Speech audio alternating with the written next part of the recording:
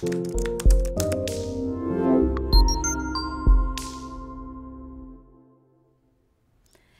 evening, Victory Tribe, and welcome to Victory Now.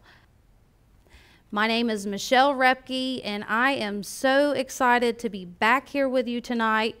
And tonight, I'm going to continue in what we were talking about last week. If you weren't here, I went over the disadvantages of unforgiveness and brought out how the Lord showed me that unforgiveness was actually a place to where in my heart I was caging the other person inside of me rather than keeping them away from me.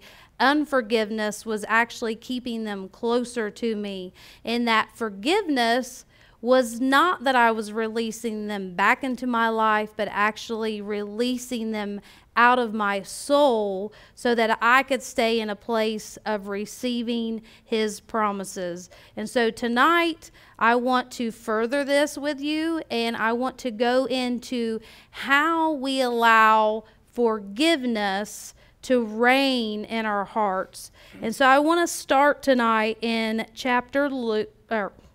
Luke chapter 23, verse 34. In these next two scriptures that I'm going to read to you, I want to counteract some of the thoughts that might be going on in your mind, that you don't know what they've done to me, that it is the worst of the worst. So I want to counteract that with when our thoughts say we can't. When we're in the Word and we're actually looking at our Redeemer, we know that we can. So our thoughts a lot of times will tell us that we can't do stuff. So tonight, I want you to see that you can forgive. So in Luke chapter 23, verse 34, and write these down because it's the truth that we know that sets us free. Jesus is on the cross at this point. And they had done some really hard things to our Christ. And it says, while they were nailing Jesus to the cross, he prayed over and over. And this is the Passion's translation. He prayed over and over, Father, forgive them, for they don't know what they are doing. Acts chapter 7, verse 59 through 60. This is where Stephen was being martyred. And it says, as they hurled stone after stone at him, Stephen prayed, our Lord Jesus, accept my spirit into your presence. And he crumbled to his knees and he shouted in a loud voice, O Lord, don't hold this sin against them. Jesus was a man of his word. If he said it, then he lived it. In Luke chapter 6, verse 27, this is what Jesus said to his disciples. But I say to you who hear. And I'm going to stop there for a minute because here is a big key in allowing forgiveness to reign in your heart. And if you remember last week, we talked about a verse that says if our hearts are hardened, then it's going to be a hard place to receive. And so hearing, being able to hear the Lord speak his heart to you and speak his heart to you for others is a big key in allowing forgiveness to reign in your heart. So Jesus says to his disciples, he says, but I say to you who hear, love your enemies and do something wonderful for them in return for their hatred. Rather, love your enemies and continue to treat them well. When you lend, don't despair if you're never paid back, for it's not lost. You will receive a rich reward, and you will be known as true children of the Most High God, having his same nature. Be like your Father, who is famous for his kindness to heal even the thankless and the cruel.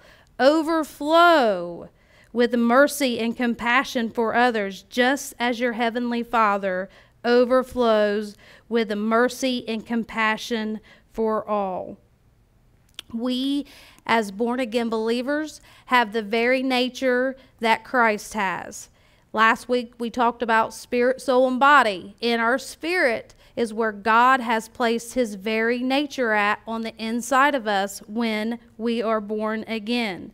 And like I said earlier, I want to counteract those thoughts tonight with I can't forgive. If you are born again and you have Jesus Christ living on the inside of you, you can forgive. Allow that to sink into your heart. Start hearing yourself say, my nature is new. I can forgive because Christ forgave. Okay? On our own, we'll never be able to forgive. Not truly forgive. But in Christ, that's where we're going to be able to forgive. So 2 Corinthians chapter 5, verse 17, and I'm going to read this out of the New King James Version. And it says, therefore, if anyone is in Christ, he is a new creation. Old things have passed away. Your old nature passed away when you got born again. You got a new nature now, and it is the nature of Christ. Behold, all things have become new. Now all things are of God, who has reconciled us to himself through Jesus Christ, and has given us the ministry of reconciliation. That is, that God was in Christ, reconciling the world to himself, not imputing their trespasses to them, and has committed to us the word of reconciliation. That is your new nature.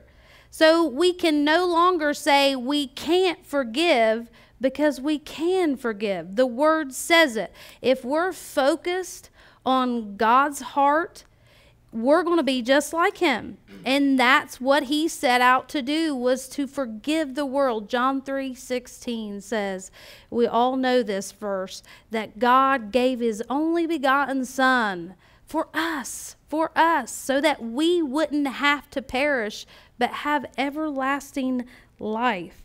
We are in Christ. He is in us, and forgiveness is a part of our new nature.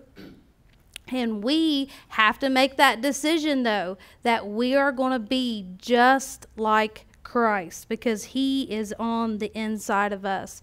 Galatians 5:22 through 23 says, but the fruit of the Spirit, the results of his presence within us, is love, unselfish concern for others, joy, inner peace, patience, kindness, goodness, faithfulness, gentleness, self-control. Against such things there is no law.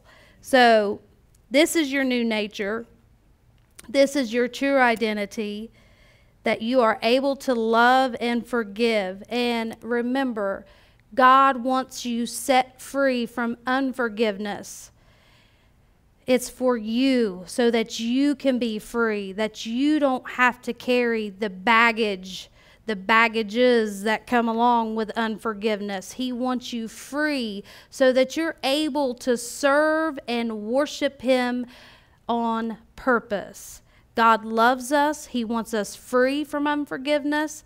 And I'm just going to speak a word over you, that if there's anyone out there that is surrounded by this dark cloud of unforgiveness, God in Genesis spoke light. And I am speaking light to you in the name of Jesus, that you are letting go of this and you are trusting your Father to take care of you, and to know that he loves you and he's going to protect you through this. So allow him right now to speak to your heart that he loves you and that he is able to help you get through this. So this is all I got for you guys. I bless you and I thank you for your time.